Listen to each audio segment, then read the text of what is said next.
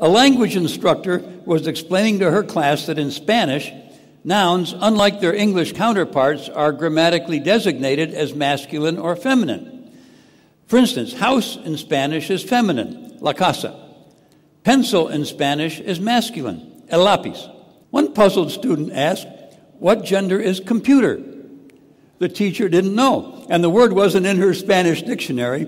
So, for fun, she split the class into two groups, appropriately enough by gender, and asked them to decide whether computer should be a masculine or a feminine noun. Both groups were required to give 4 reasons for their recommendation. The men's group decided that computer should definitely be the feminine gender, la computer, because, number 1, no one but their creator understands their internal logic. Number 2, the native language they use to communicate with other computers is incomprehensible to everyone else.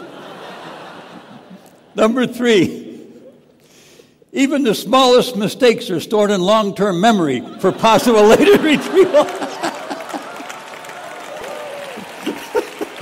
Number 4, as soon as you make a commitment to one, you find yourself spending half your paycheck on accessories for it.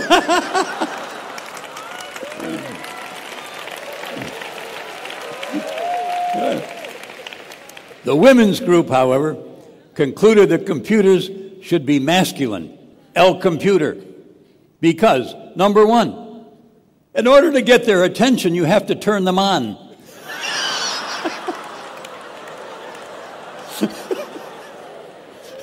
Number 2, they have a lot of data, but they're still clueless. Number 3, they're supposed to help you solve problems, but half the time they are the problem. Number 4, as soon as you make a commitment to one, you realize that if you'd waited a little longer, you could have gotten a better model.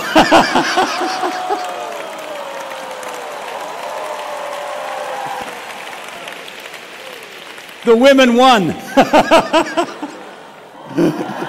Okay.